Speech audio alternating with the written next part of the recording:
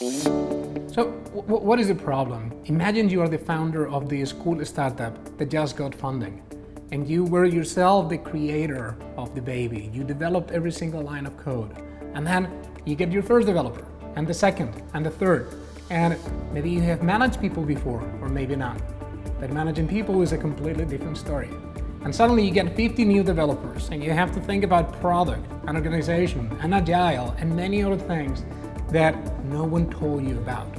So do you want to make mistakes along the way, or have a framework to help you get quick into this leadership position?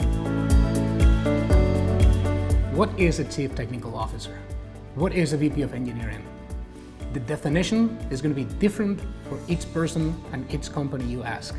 I started my career as an engineer. I was a software developer, and at some point I became a manager, and it was terrible because I didn't have anywhere to learn.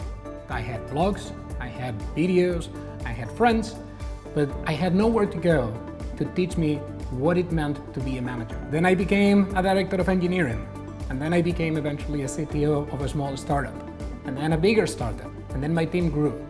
And it took me quite some time to understand that it was not just the next step on my engineering career ladder, my engineering path. It was a completely different path that required a different set of skills. It was not anymore about the code. It was about the people's minds and people's hearts.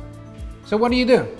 You could go to a business school and study an MBA with marketing people and finance people and CEOs, but you're not going to understand the nuances of technology.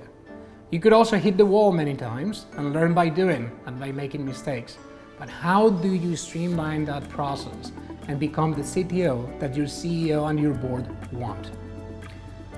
My name is Sergio Gago, and I've been taking CTO roles and positions for over 2 decades. In small startups, where I had teams of 3 or 4 developers, and bigger corporates, where I had 300 and 350 engineers distributed across the world.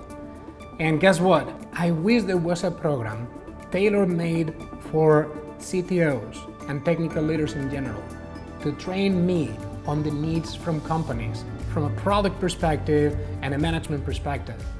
In my time, there was no such a thing, and that is why, as a program director of this Masters, I wanted to create the perfect experience so you, as a technical person, can become a manager person as well. We always say that we need more developers and more software engineers, and that is true, but who's going to lead all those people? Who is going to take the reins of this boat and lead all these super good software developers?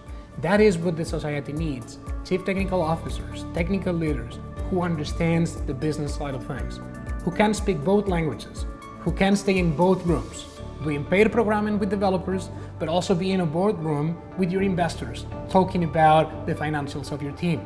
Being able to change those hats, it's a skill that's really needed and that we are here to teach you about.